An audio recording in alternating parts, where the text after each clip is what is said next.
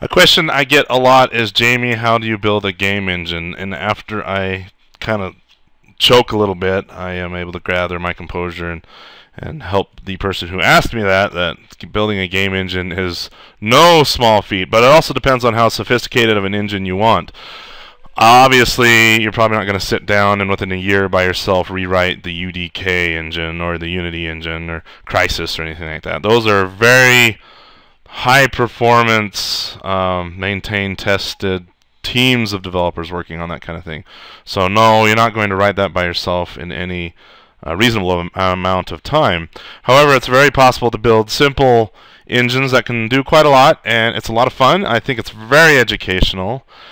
They can range from something that can do just a basic game to full 3D effects with artificial intelligence and scripting languages and those kind of things. Anyway, building a game engine on that kind of level is very doable. I think it's a lot of fun. You can learn a lot through it. I'm going to present my way of doing it through this series of videos in this playlist. You'll notice the videos, I've, at least for now, on this recording date, I'm going to keep all the videos in the same playlist in sequential order, but I will prefix the video title with the section of the engine that we're working on, and I'm sure I will have to adapt and flex as we go. But anyway, that's the purpose of this playlist. I think it's a lot of fun, very educational, very useful to build your own engine, even though it may not compete with the UDK. You can definitely learn a lot about the full scope of game industry and become rather qualified to go in and apply yourself to any job. So that's the purpose of this video. I hope you enjoyed the blue blank screen in the background. I by no means am going to put on any form of perfection or showmanship. My name is Jamie King. I'm very simple. When I make errors, I'll say it, and don't expect me to be perfect. If you like what you see and you're learning from it, continue to watch and hopefully code along and apply the things I'm doing.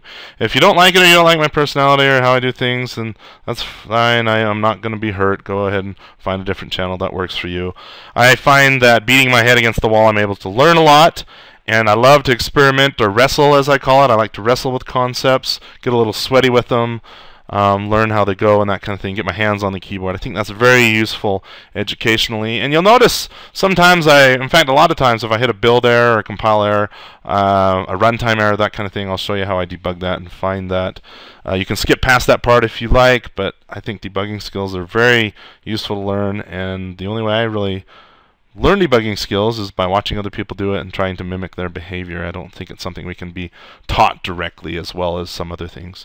Anyway, so welcome to the Game Engine playlist, and I hope you learned from it, and here we go.